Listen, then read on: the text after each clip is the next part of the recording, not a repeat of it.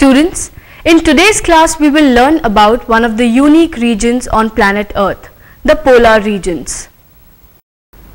Students, if you remember, in the last class we have seen how the polar regions have a unique feature of continuous sunlight followed by continued darkness for many months. The sunrise and sunset do not happen as it happens in the rest of the places. The polar region is characterized by very cold weather along with ice and snow on the rivers, streams, land surfaces and even the seas. Now, let us see where exactly the polar region is located in the world.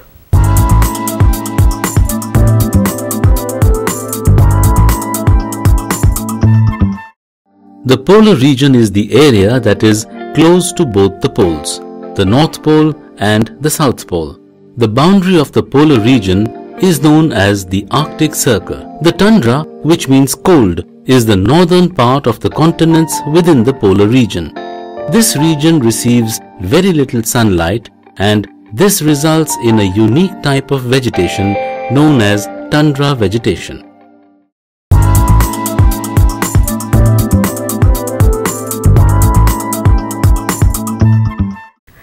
Can you guess what kind of seasons you can find in the tundra? As we know, the climate is extremely cold in the tundra region. The way the sun rises and sets in India is not the same in this region. The months of November till January, which is the season of winter in the tundra region, experiences darkness in this region as there is no sunrise. The temperatures are extremely low during the winters. With such low temperatures, the rivers, lakes, seas freeze while there are strong cold winds and snowfall. The entire region is dark and deserted and is unsuitable for life. This kind of climate is unsuitable for vegetation and hence no plants grow. The animals and birds migrate during the winters to other places as they cannot survive in such extreme weather conditions.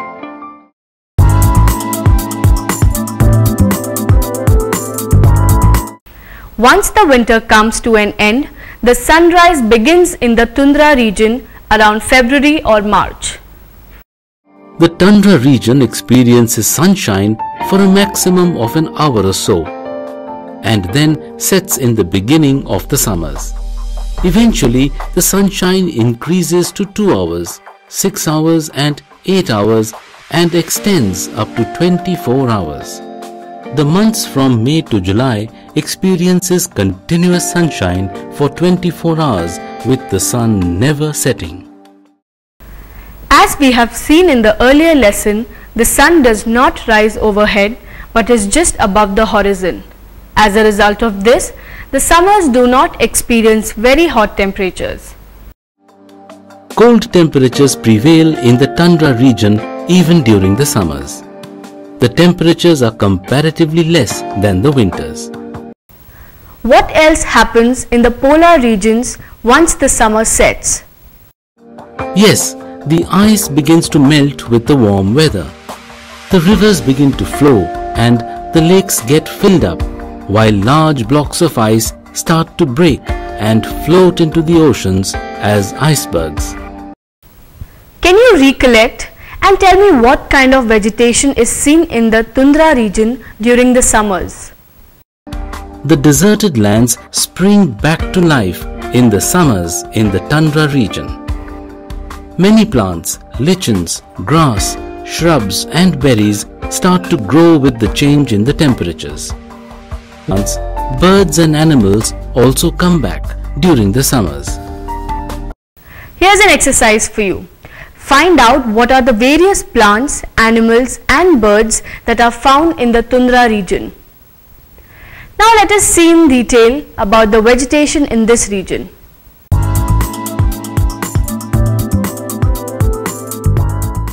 The low temperatures result in soil surface that is frozen like a rock all around the year.